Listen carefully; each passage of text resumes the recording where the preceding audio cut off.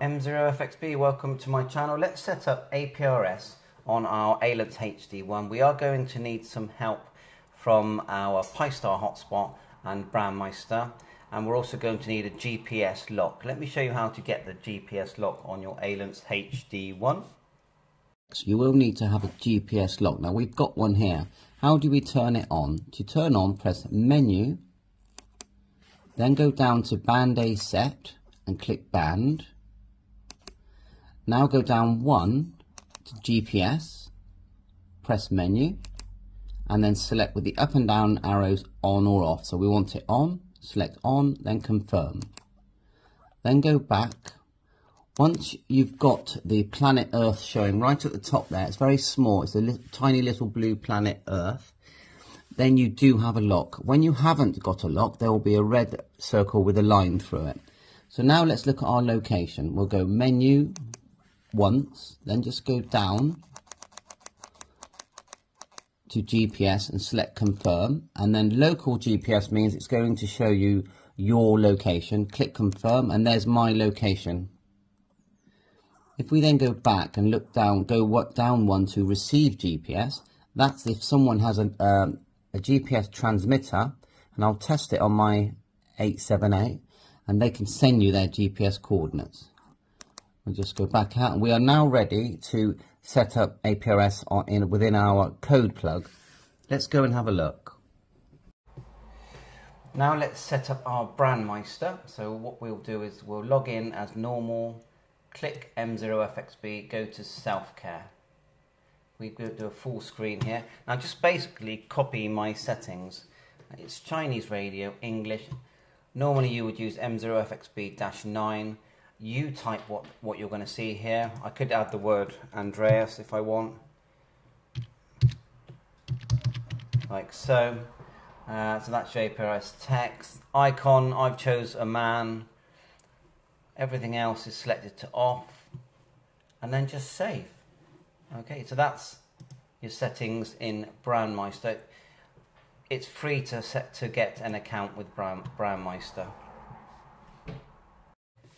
On our hotspot, just go to configuration and just remember and set the frequency that you're going to put in the radio the same as your hotspot, and we're just using a simplex hotspot here.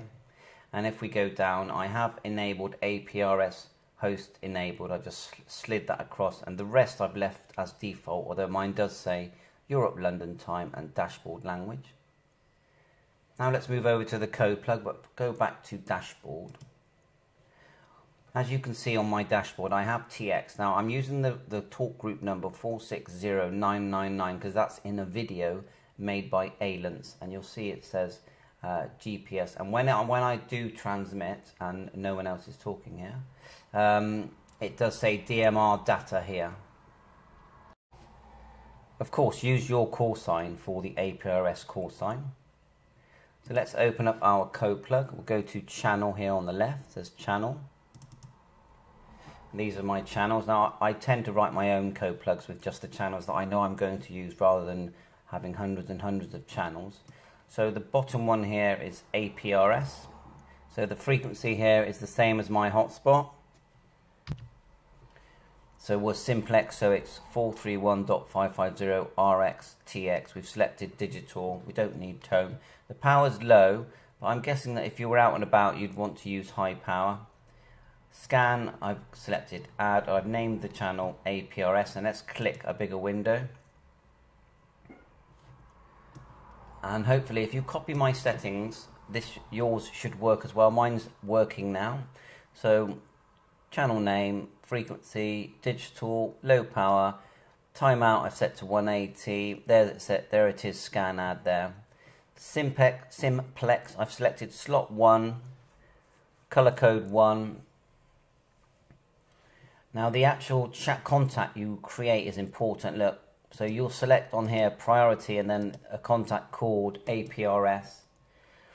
I've selected here GPS timing report TX contact, also Aprs.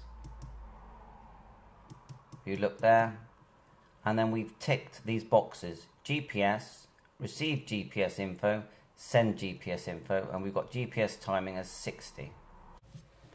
Then go over to contacts.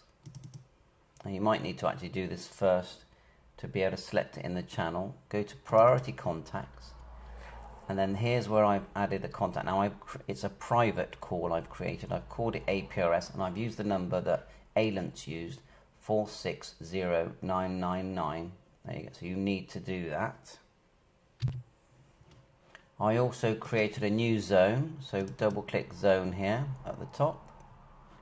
The zone window appears. And you could just put it in an existing zone, but I just clicked here 9. Type the word APRS. The APRS channel that I had already created appeared in the available channels list, so I just sent it across here. So if I send it back, there it is there. It appeared like that. I selected it and I just sent it across. And of course you can add more than one APRS channel. This is for testing. And this is so that when you turn the radio on and you select the zone, that there's just one APRS channel in there, and that makes it easier just for APRS testing. Now some people do create receive groups, if you click here, but it's not something I ever do, where you can add other channels into that same receive group, and then when you're using APRS you will hear other channels, but I've never done that. Now send that to your radio. I would save that configuration, then send it to your radio. Just go device, actually check your port. Mine is 10. How do you check? You just go right click, device manager, of course connect your USB cable, double click, and then you've got COM10 there, it's CH340, and then click device and then write to radio. Hopefully no errors. So back on the radio, you want to select the correct zone that you created. Just go menu, down to band A, menu again, select zone,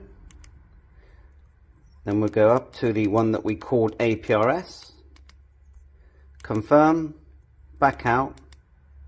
You're now on the APRS zone, and you'll see that your little logo for GPS is initially will have a little red circle, but wait for that lock, and once you've got that lock, then it's just a matter of TXing. You'll see it's private and there's the number there.